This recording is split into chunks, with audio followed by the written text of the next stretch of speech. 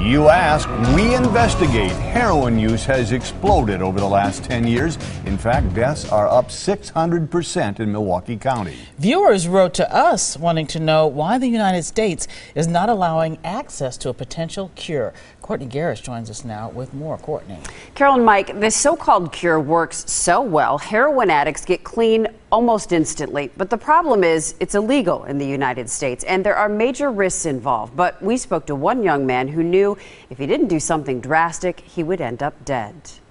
It's just peaceful, you know, the serenity, the tranquilness. Jake Smith didn't believe he would ever feel this way again. Just weeks ago, he only thought about one thing: heroin. I was in terrible shape, you know, using every day, just had lost probably 25 pounds. Jake got clean for a while using traditional treatments. He went to rehab and was put on Suboxone, but it didn't work for him. His heroin cravings still dominated his life. It didn't take long from there till I started, you know, right back where I was, shooting heroin, except for the relapse was more violent than the previous time. That's when Jake and his family considered another option: ibogaine, a potent hallucinogenic drug that comes from a plant in Africa.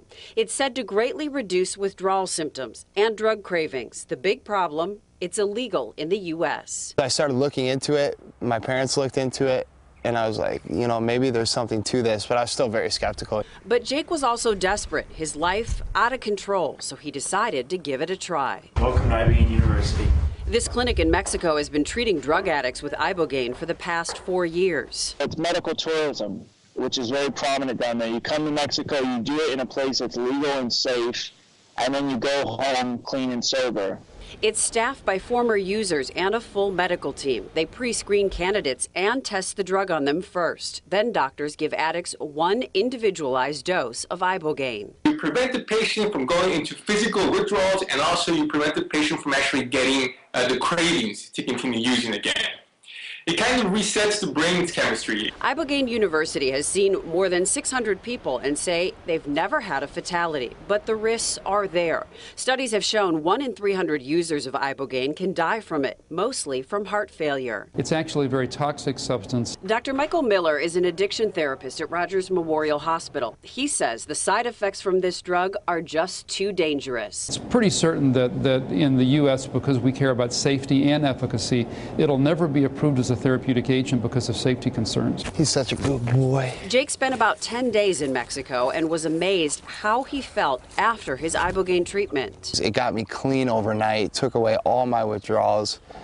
I mean, it's a gift. Now Jake looks forward to each day and a future without drugs. He knows it won't be easy and hopes others hooked on heroin get the same chance he did. How many people with great potential are you losing on a daily basis due to drugs that can be treated? I do know that I believe in what I went through and that it saved my life, and that I know for a fact that it can save a lot of other people's lives.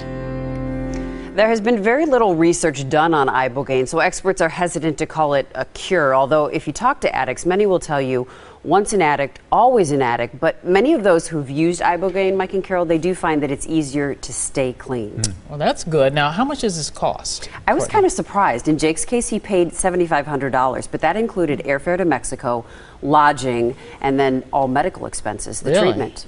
Now it's good to see he's doing better. He is doing better. Yeah, thanks, Courtney. Thanks, Courtney.